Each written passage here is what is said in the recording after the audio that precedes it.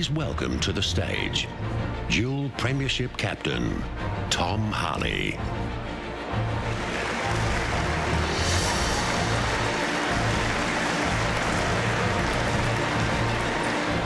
Brownlow medal night, the night that celebrates all that's noble about our great game.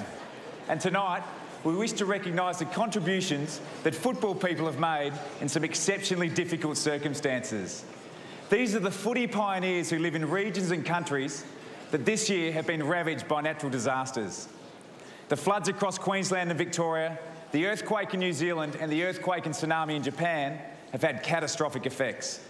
Tonight, we wish to acknowledge the significant contributions being made by Australian football followers in each of those areas.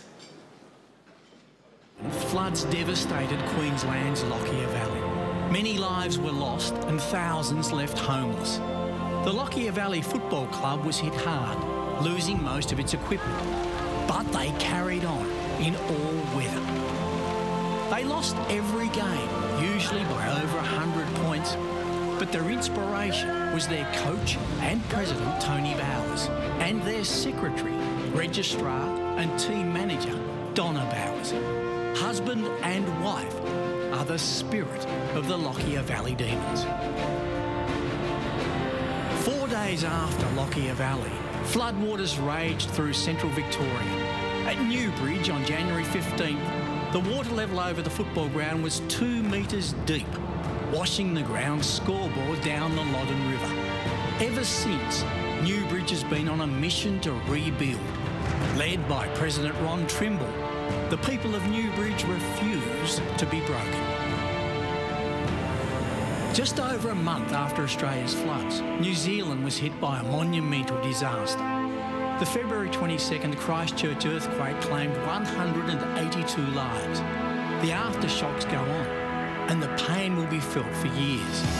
But the Canterbury region's Australian football season is up and running. The home of Canterbury Bulldogs president and founder, Steve Langridge, has been condemned due to earthquake damage.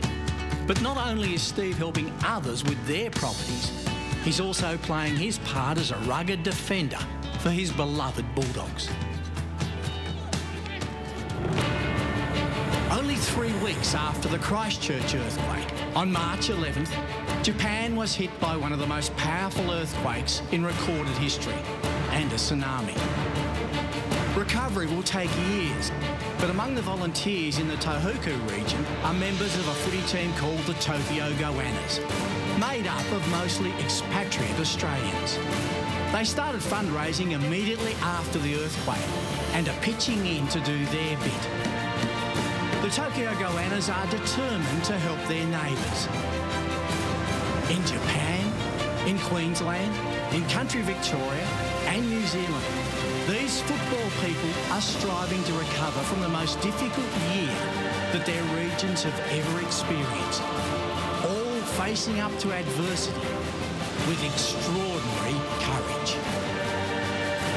Ladies and gentlemen, please welcome our pioneers of Australian football, Tony and Donna Bowers from the Lockyer Valley in Queensland, the co-founders of the only AFL club in the region, Ron Trimble, the president of the Newbridge Footy Club in the Loddon Valley, Victoria, Steve Langridge, the captain, coach, everything of the Canterbury Bulldogs in Christchurch, New Zealand, and speaking on behalf of our pioneers, the former president of the Tokyo Goannas, Ron Mitchell. Ron, you've spent the best part of the last couple of days with each other. Football's the common bond. How important is it? Oh, look, Tom, it's been absolutely terrific, getting together with these guys and talking, I guess, about our collective experiences. And although they were very different in different regions throughout the world, I think the overwhelming similarity was following the disasters, how the community got together and started the rebuilding process, both physically and mentally. And the local footy clubs are an integral part of that, so inspirational. Now, you were 26 floors up in Tokyo when the tsunami and earthquake hit. That must have been absolutely terrifying. Yeah, look, certainly an experience I'll never forget for all the wrong reasons. But yeah, just to feel the quake come up through the building, and this is a big building, through the superstructure and hit the 26th floor, and pretty much all hell broke loose. Yeah, it was a terrifying experience. Well, let's talk about the footy, the Tokyo Goannas. The Japanese samurais were pretty good in the International Cup. Some talent coming through? Oh, look, absolutely. The Japanese kids, they're fit, fast and young, everything we're not on stage. But yeah, terrific bunch of young blokes and absolutely love their footy, incredibly passionate. Can't speak much English, but love their football. And was anyone unfortunately left at home for the International Cup? Yeah, look, really sad story about a young kid, Kaz. His family lost their business, basically, to the tsunami. Terrible story, and I believe his uncle also passed away, so really tragic story for the young fella. Well, we were moved by the story of 21-year-old Kaz Watanabe and how he had to withdraw from the Japanese squad to play in this year's International Cup in Australia. Hopefully, this will make up for Kaz missing that trip. We've flown him here to Melbourne to be our guest at football's Night of Nights. Ladies and gentlemen, please welcome Kaz Watanabe.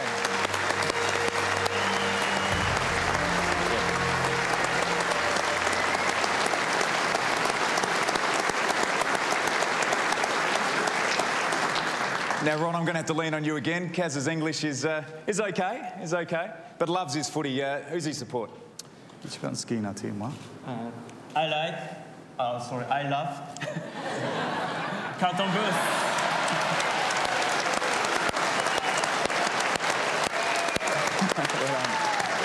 I'd now like to invite the chairman of the AFL, Mr. Mike Fitzpatrick himself, Kaz, the Carlton Premiership captain, to make a very special presentation.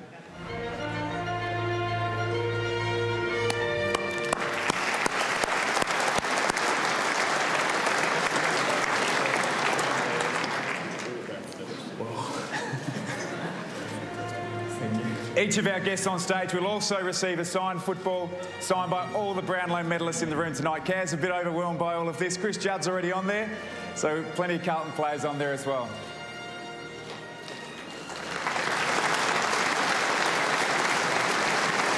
And I'm sure all football supporters everywhere will join me in thanking all of the volunteers. They remind us that footy brings people together. No matter where we live, what language we speak, we can all share our love of the footy. I'd now like to invite you all to give a round of applause to our football pioneers.